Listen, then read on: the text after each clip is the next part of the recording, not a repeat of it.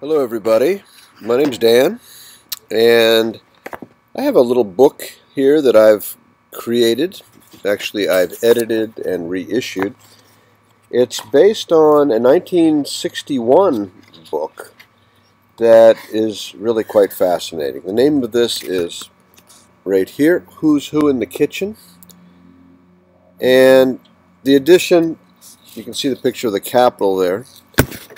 This has a little story behind it, which is kind of interesting. Back in the 80s, I used to go to a little donut shop near my house on Sundays. And I went there with my wife and my son, my little son. And my son started befriending this elderly couple that was over there. And it turned out that he was quite a very illustrious fellow. Back in the 20s and 30s, he had been involved in the Congress of Industrial Organizations, Samuel Gompers, the precursor to our modern unions and so forth. Washingtonian, lived in a very nice house and down in Georgetown. And as a result of those many little donut shop sessions, we came to know this couple quite well. Now, they were in their 80s at that time, and shortly before the last time we saw them, this gentleman, by his name was Fred, he brought this book and all the pages to it and everything else, Who's Who in the Kitchen.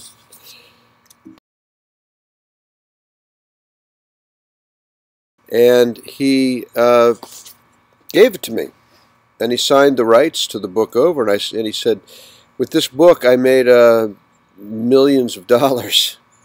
And I went in and I asked him all about it, and it turns out it was available in all of the hotels and restaurants and tourist destinations all over Washington, D.C. back in the 60s. And this is apparently how the guy had made his fame and fortune. So I looked through it. I thought it was interesting. I put it aside. But years later, I took it out again and took a look at it, and I realized this was really pretty interesting, because this was put out together with what they called the Gold Star Wives Organization. This was a military support organization that sent care packages and so forth over to the troops in the Korean and Vietnam Wars, and before that as well in World War II. And they had gone around to all the wives of the senators and congressmen and so forth of the time and asked them for their own personal family recipes. And as a result, we ended up with not just senators and the presidents and the congressmen, their actual family recipes that they enjoyed, they made for themselves.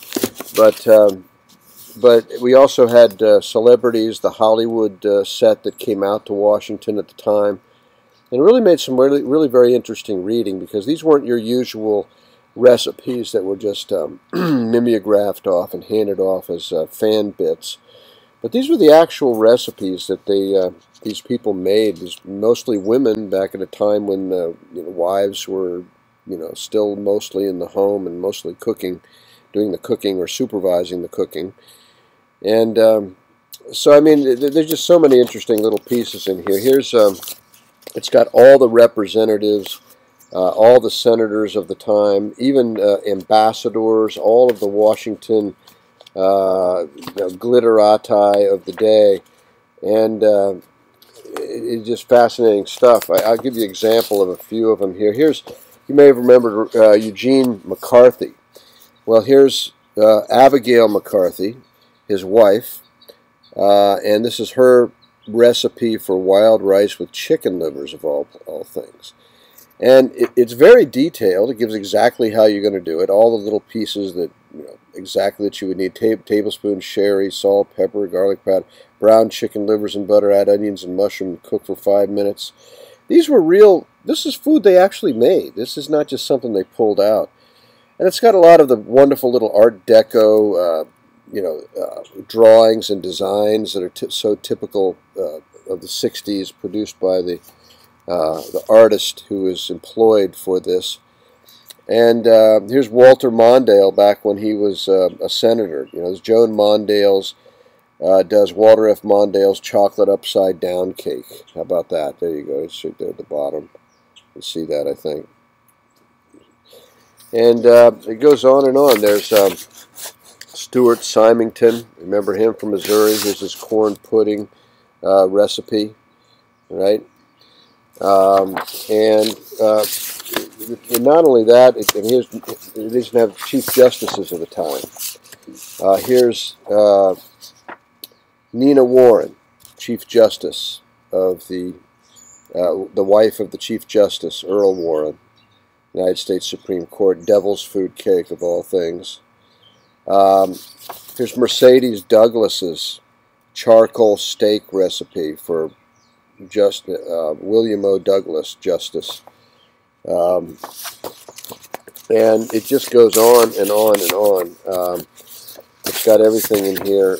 Remember John Connally, the guy who was injured in the Kennedy assassination, governor of Texas, crusty cornbread. It just goes on and on. And here's Harold Tazewell, ambassador of South Africa, going curried South African lobster, and it's the real thing. This is produced by mostly by their wives, in many cases. It also has some of the stars of the day in there. There's Sophia Loren is in there, Art Linkletter, Red Skelton, Judy Garland. You may remember the deep-voiced Hale Boggs of the time. Here's Corinne Boggs' recipe for shrimp a la Creole, and many of these are annotated. They've got little bits and pieces here. Remember Richard Raudebush of Indiana, sweet sour asparagus.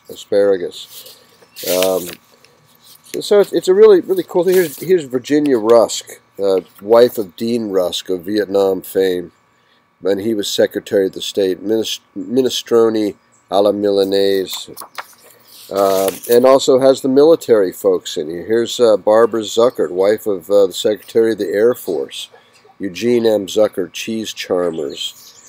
And it really goes on and on. You remember Robert S. McNamara? Remember Margaret McNamara? Well, here's her recipe, beef bourguignon, the way she makes it. And as I said, many of these are annotated with some little curiosities in here that make it really very readable. Nathan Twining. It goes on. Lucille Ball is in here. Remember Corinne Boggs, as I mentioned before. John Chafee, you probably remember him. He was a senator. And many of these this is the wives. Elizabeth Fulbright, of Fulbright Scholarship fame, and her husband. The ambassadors are involved here. Dinah Shore, she was a big Washington, Georgetown party set person. Martha Shriver, I mean, it goes on and on. Loretta Young, remember her? She hung out in among the D.C. crowd back then as well. It has Eisenhower's recipes in here. It's a great little piece, and it makes. I've gone back and I've re-annotated it. I've reset it so that it's easier to read, and I have it for sale.